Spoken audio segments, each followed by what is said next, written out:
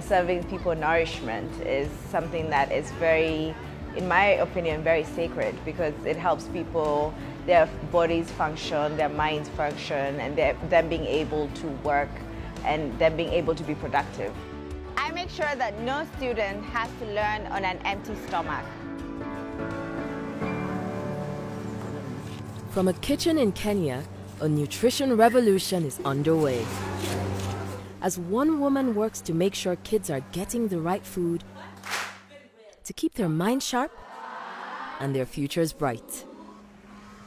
29-year-old Wawira Njiru set up the organization Food for Education in her hometown Ruiru, Kenya. A lot of kids in Kenya and around Africa go to school hungry, and that impacts how they're able to learn, and that even impacts their decision whether they're going to go to school that day or they're not. And so Food for Education works to find a really low cost and efficient model of making sure that kids are getting very high quality nutritious meals. Our meals are produced in a central kitchen where we produce the meals and then we distribute them to the schools.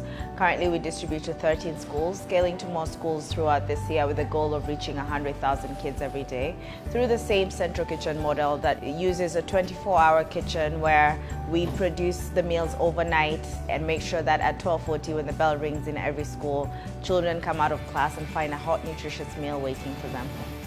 Like clockwork, these specially fitted trucks are loaded with warm food and head off across town, pulling into a buzzing courtyard just in time for the lunch bell. But one question nagged at Wawira. How do you make sure all of these children don't lose their lunch money? So she looked for a solution using the newest technology.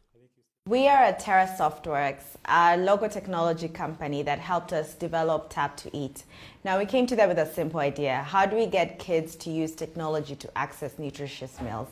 This was a process that took a couple of months, from the prototyping to deciding, is it wristbands that's going to work? Is it credit card types?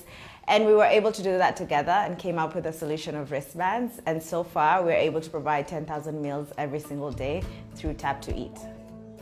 Students are given orange bracelets, which are linked with a mobile money service. Parents are able to make micropayments to the meals, and they do this to contribute 15 cents for every meal that a child eats. And this is 15 shillings, which is the cheapest meal in Kenya. So they tap on a mobile device, where once they do that, we're able to assure that the 15-cent contribution has been made. And once that is done, the child can have lunch.